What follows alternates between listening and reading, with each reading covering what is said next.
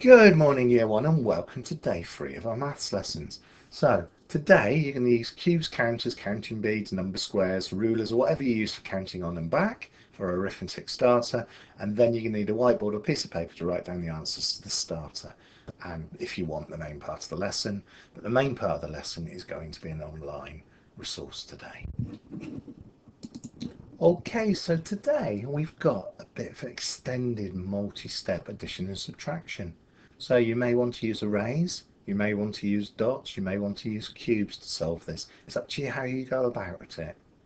So when you're ready, have a go at these problems. And don't worry too much about the challenge column, because the challenge column is just that.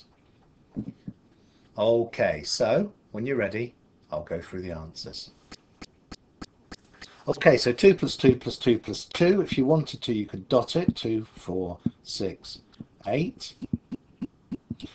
I would, with this next one, use the number squares. So we start at 10, 20, 30. Then 10, 20, and add 3 to 20 is 23. 30 minus 1, you could do that on a ruler. Count back 1, 29. You could do it on the number square. Then 23. Minus 10 is 13, minus 10 is 3. Again, number square would be great for that.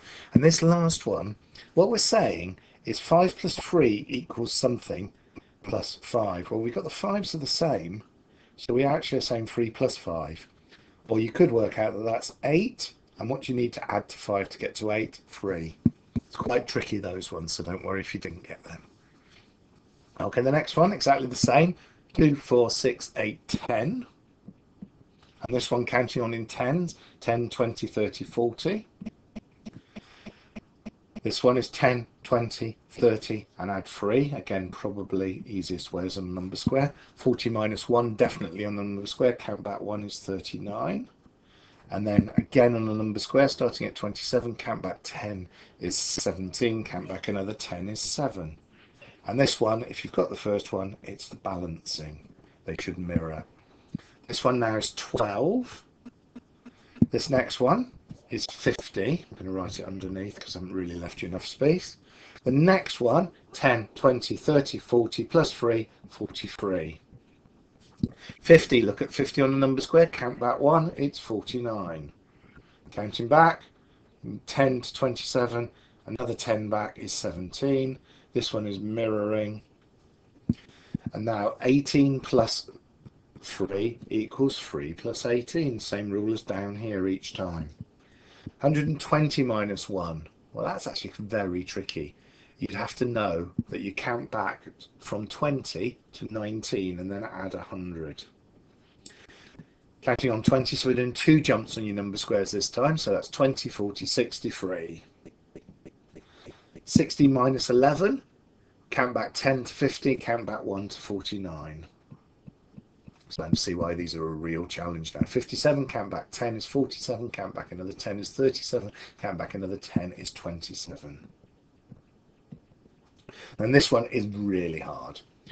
What you've got to understand is because the 7 is 1 less than 8, we know that that equals 11. So what we're saying is, what do we add to 7 to get to 11? And it's 4. A few of you might have noticed that because 8 is 1 more than 7, we need to increase that number by 1 as well. So don't worry, like I said, from now on in, the challenge is just a real challenge for those people who are really finding the maths enjoyable. Okay, so today you will find that we've got a game on the maths page, and what we're doing is we're having a go at this mostly posty because it's the best way for your child to get the hang of measuring weights. In class we'll be doing something slightly different, but at home you will not have access to loads of different 10-gram weights and 50-gram weights and 100-gram weights. So this is the best way to do it, and we'll have a go into class as well. So we're going to start with this one, which is measuring to the nearest half kilo, and you can see there's a half down here. And what we're doing is we're reading the scale. We're going to be doing more of this tomorrow. So going around the scale, 0, 1, 2, 3. So how many kilograms does this parcel weigh? It's going to weigh 3. check. Okay, the next one we're going to do, press the arrow to do the next one. And this one must be something really light, only weighs 1 kilo. Again, you check. I'm going to do one more. So I want to get to 1.5. So, tell your grown up how much that is. That's right, it's 2. Check. As you can tell, these are random, so hopefully eventually we'll get a half. Here we are, right. So, have a think about what that is. So it's 1, it's 2, and it's halfway between 2 and 3, so we need to put a 2 and a half, and check. Okay, so that is the simplest one of these. If we go back to the menu, you can have a look at the other options. Of the remaining options, this one's okay for us. This one's pretty good if you're confident counting in hundreds. This one is harder because you've got to work out what these lines, and they get progressively harder down to here. Realistically, most of year 1 will be fine up to here. Some will be all right to here, and a few might be able to do these last 2. But it really depends on how confident you are with numbers above 100, which really is year 2.